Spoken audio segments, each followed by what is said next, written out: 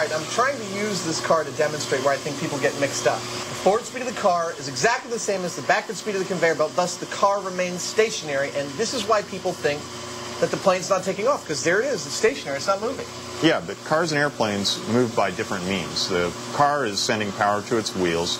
That's what makes it move forward or backward or keep up with the conveyor belt. Airplanes have free spinning wheels, and they move because there's a propeller pushing air, which makes the airplane go forward. Exactly. So if I remove power to the wheels of this car, thus turning it into a plane, and then my hand pushing will represent the force of the propeller pushing against the air, and I feel almost no resistance on the conveyor belt, so the plane moves forward. And it takes off. Exactly. So let's get this straight. A car gets its thrust through its wheels, creating forward motion using the ground it's on. But a plane gets its thrust through its engines, which are independent of its wheels, and so is not affected by the ground, or in this case, the conveyor belt. When engines are on, forward motion will happen. That's the theory.